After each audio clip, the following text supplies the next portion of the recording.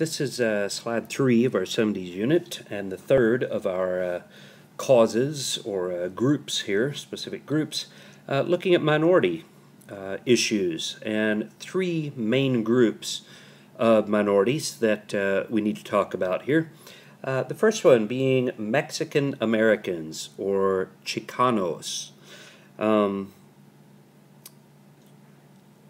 As the 40s went on, after the war, more and more Mexicans moved into the southwestern United States. In 1965, a man named Cesar Chavez led a strike on behalf of migrant farm workers in California. Most Chicanos, if they're involved in agriculture, are migrant workers. They move from farm to farm looking for work. They're not the farm owners. So Chavez will lead a strike on behalf of these migrant farm workers. He used the nonviolent tactics of Dr. King. To organize the strikes that he would lead, he formed a union known as the United Farm Workers. It is still around today, still a very powerful union today. And he will organize several boycotts of particular crops in the country, forcing farmers to recognize the union and negotiate with them. Now again, he uses the peaceful, nonviolent tactics of Dr. King, and as with the same thing that happens during the civil rights movement, a lot of Chicanos are not going to be patient enough. They're not going to wait for the changes.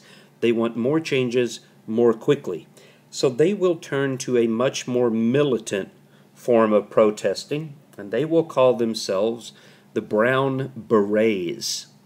These are Chicanos who don't want to wait on peaceful, nonviolent protesting to work, and they will use much more militant form of protesting.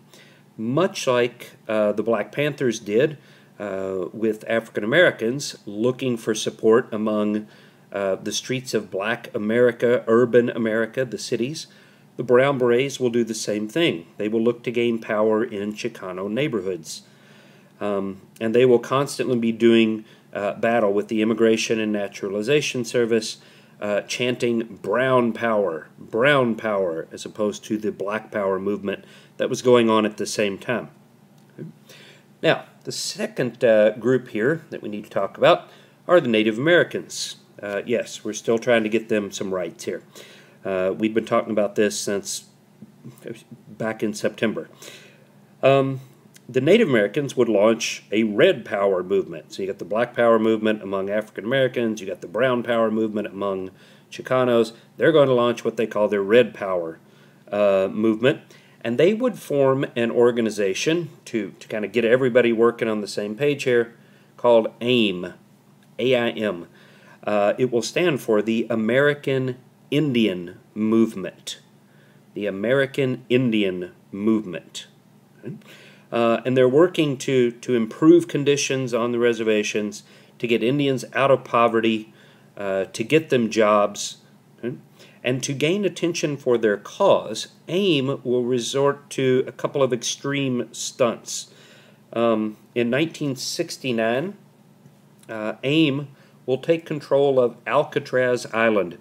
It had stopped being used as a prison, and when the Bureau of Indian Affairs building burned down in San Francisco, Native Americans said, hey, how about you give us Alcatraz Island to use as the new Bureau of Indian Affairs building. The federal government said, nope, we'd really like to turn that into a national park, so no, good luck, you're going to have to find another building. Angered, the members of AIM will take over Alcatraz. They will capture the island and actually held it for 18 months. A lot of entertainers, writers, musicians, movie stars, and so forth would donate a lot of money to the cause of AIM here and would help pay for resupply efforts to Alcatraz Island. Okay? So 18 months they hold it. In 1973, moving ahead here, Native Americans seized Wounded Knee, South Dakota. They take over a whole town, running people out. And they will capture and hold this town for 71 days. Now, the site is significant because if you will think back, they don't just, take over any old town. They take over Wounded Knee because Wounded Knee was the site of the final battle of the Indian Wars. It's where the federal government once and for all put down the Native Americans, and AIM sees themselves as rising again here at Wounded Knee. Here you see the logo there. They actually have a very cool little logo, the peace sign of the fingers and the hand forming the head of the Indian with the feathers and all that. But anyway, the American Indian Movement, remember Wounded Knee, 1890 to 1973. Okay. All right, our last group here is the homosexual movement. The 1960s would see really the beginnings of the gay rights movement. Tensions hit a boiling point in 1969 when police raided a homosexual restaurant in New York City known as the Stonewall Inn. This had happened before. Cities had laws, states had laws making homosexuality a crime. Homosexuals had to live, hidden in the closet, as it were, the saying goes. But they had to hide their true identity from the general community and society at large because it was illegal. And police had often raided restaurants or bars that had been known to support gay rights. But this time they fought back. There was a huge riot. There you see pictures here at the bottom, stop attacks on lesbians and gays, and the police force beating people as they come out of the restaurant. Homosexuals fought back. It comes to be known as the Stonewall Riot. Right? On the 1-year anniversary of the Stonewall Riot, the first gay rights parade was held in New York City.